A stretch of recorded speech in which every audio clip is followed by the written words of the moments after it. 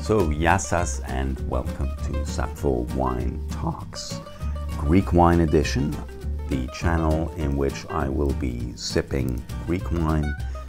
Sappho next to me will be sleeping, and you, for whatever reason, will be watching, hopefully with a beautiful glass of wine within your proximity.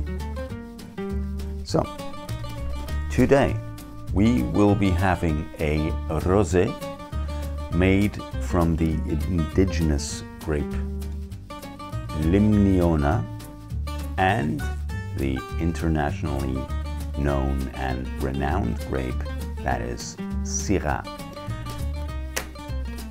I haven't had this one, so I'm not blind tasting it. Also, to be fair, I'm not that familiar with rosé that I can, just eyes shut. Anyway, this one comes from Theopetra Estate in Meteora, beautiful Meteora. The estate I happen to know quite well, or at least their wines, always, so far, they've always been very reliable. Beautiful label, as far as I'm concerned. Let's see.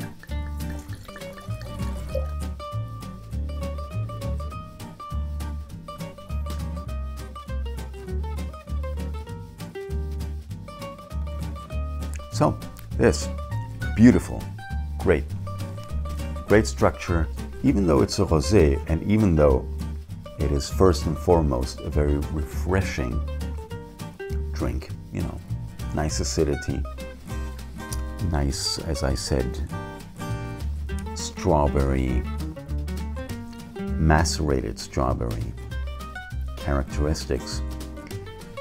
There is that meatiness coming from the Syrah mostly, which is interesting in a rosé.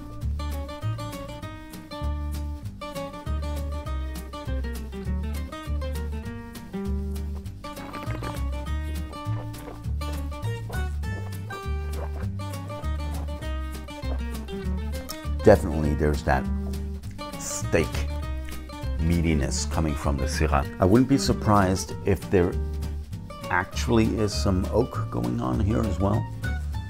There's a little bit of that vanilla hazelnut quality going on, but don't take my word for it.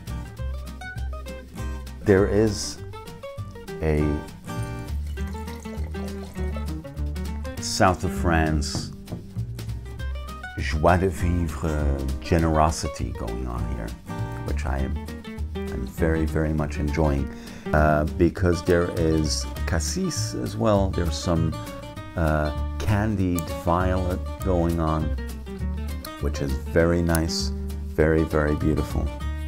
It's more of a late night, midnight, summer night sort of rosé rather than this little afternoon sip thing. This is a very mature, full-bodied, I'm speaking in rosé terms obviously, full-bodied wine. Excellent stuff.